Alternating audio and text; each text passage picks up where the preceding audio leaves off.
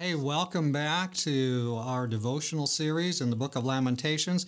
We're reading today in Lamentations chapter 3, verses 31 to 33. And here's what it says. For the Lord will not cast off forever. Though he causes grief, yet he will show compassion, according to the multitude of his mercies. For he does not afflict willingly, nor grieve the children of men. So first of all, it says the Lord will not cast off forever. Many times we're waiting on God and we're expecting him to, immediately act. This is an emergency. Please help me now. And many times God seems to sort of take his time. And now it's true, he exists outside of time as the God who supersedes all that. And yet it's also true that he exists in time. He made the sanctuary. He appeared there in that Shekinah glory. He came in the flesh of humanity through Jesus.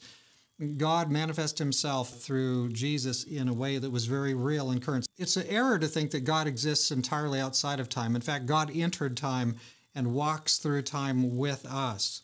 So he's not outside the time stream. He enters into the time stream with us. So then that's important because when you or I feel like, what's he waiting for? Why is he taking so long? What in the world is going on? God is so different from me. He couldn't relate to me. No. Now, God is there through Jesus. He knows exactly the experience of waiting and things seeming to take too long. Jesus understands that. He understands what you're going through today.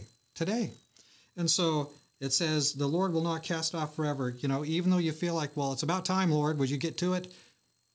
That's okay. Respect him. Don't talk that way. Don't think that way. Say, Lord, I trust you, and I'm going to do what I can, but when I run out of that, I'm just going to trust you. So we trust him. We let him bring us forward step by step.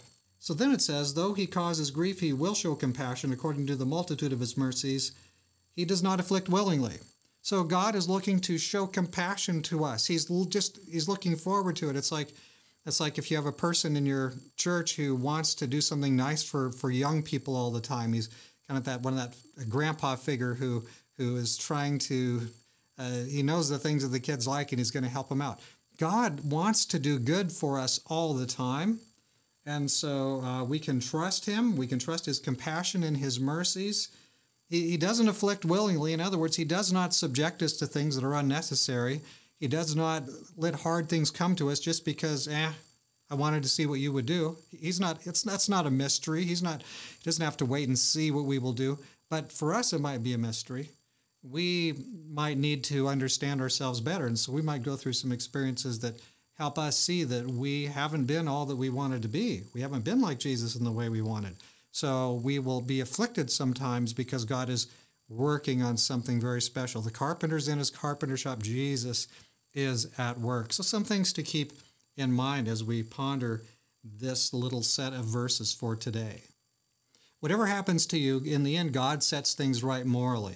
So don't feel like you're just going to be arbitrarily subject to nonsense and that'll be the end. God is for you, and keep that in mind. That's an important lesson. God is for us. He's going to do good for us. Let's trust him, and let's pray. Dear Father in heaven, we believe that you have a purpose of good toward us, your children, and so we're going to trust you. We're going to go straight on forward, serving you. We're going to try to go in faith and not just randomly doing our own crazy thing, Lord. You be our guide. You be our helper. May we be led by your Spirit and by the Word. Thank you for hearing our prayer, Lord, and granting us, I believe, through Jesus, this kind of request. We ask you, and we give thanks to you in Jesus' name. Amen. So go straight on today because God is on your side.